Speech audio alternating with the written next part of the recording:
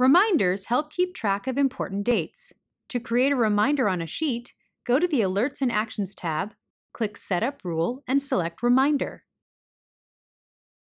Decide who should receive the reminder and when it should be sent. You can send a reminder on a date, prior to a date, or after a date you specify. To set a reminder with a specific date, like a reminder to yourself to update the management team on your product launch, enter the date of the presentation and the amount of the advance notice that you need. If your sheet has date columns, like a start date, you can use these dates to create reminders. If your sheet has a contact list column, like the Assigned To column in this sheet, you can use these contacts to create a reminder to a specific person listed in the contact list column for that row. Add a message if needed, and save.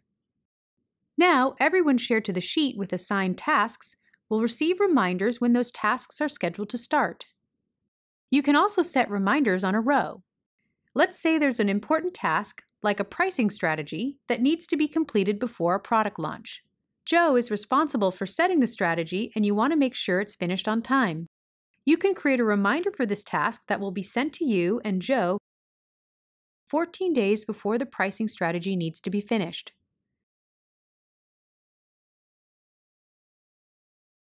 And that's Reminders in Smartsheet.